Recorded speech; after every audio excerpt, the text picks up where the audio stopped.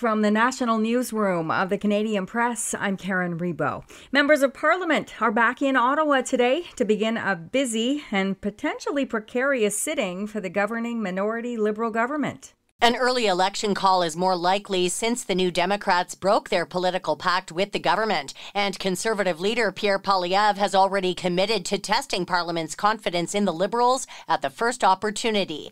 NDP leader Jagmeet Singh has said he'll take each confidence vote as it comes, but members of his party have expressed little interest in an election anytime soon.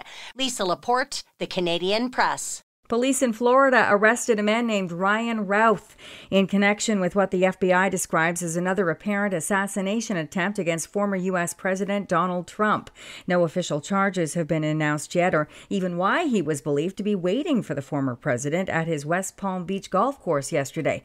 It's more now from ABC's Lionel Moise. Police have not released the motive, but investigators are exploring whether the suspect was upset by Trump's position on Ukraine. Records show 58-year-old Routh lived in North Carolina for most of his life before moving to Hawaii in 2018.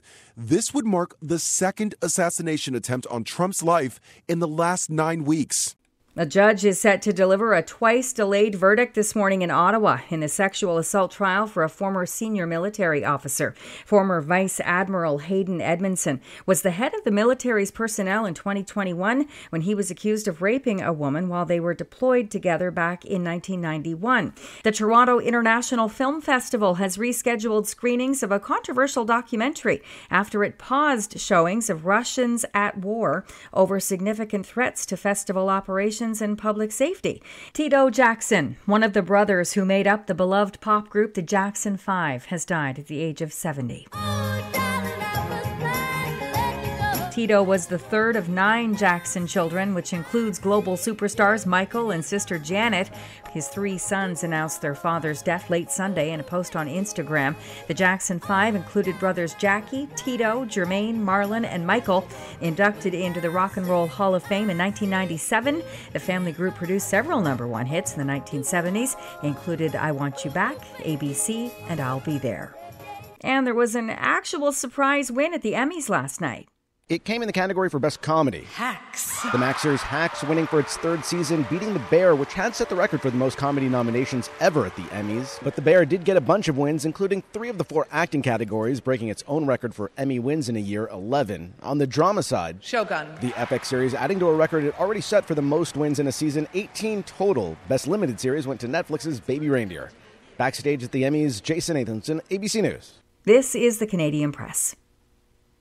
In sports, NFL action on Sunday. The Houston Texans scored 13 points in the second quarter and held on to beat the visiting Chicago Bears 19-13. C.J. Stroud threw for 260 yards and a touchdown for Houston, while Chicago QB Caleb Williams, the #1 overall pick in the NFL draft, was sacked 7 times. Aaron Rodgers was a winner for the first time in 623 days. His New York Jets beat the Tennessee Titans 24-17 to even their record at 1-1. The Dallas Cowboys were throttled at home, blitzed 44-19 by the unbeaten New Orleans Saints. In baseball action, the Toronto Blue Jays managed to sweep their 3-game series against the visiting St. Louis Cardinals with a 3-2 victory on Sunday. The Jays have Monday off and will open a 3-game series against the Rangers in Arlington, Texas. Aaron Judge hit his Major League leading 53rd homer, and the Yankees beat the Boston Red Sox 5-2. From the Canadian Press, I'm Karen Rebo. Thanks for listening. Don't forget to follow and subscribe. For more of today's top stories, visit thecanadianpressnews.ca.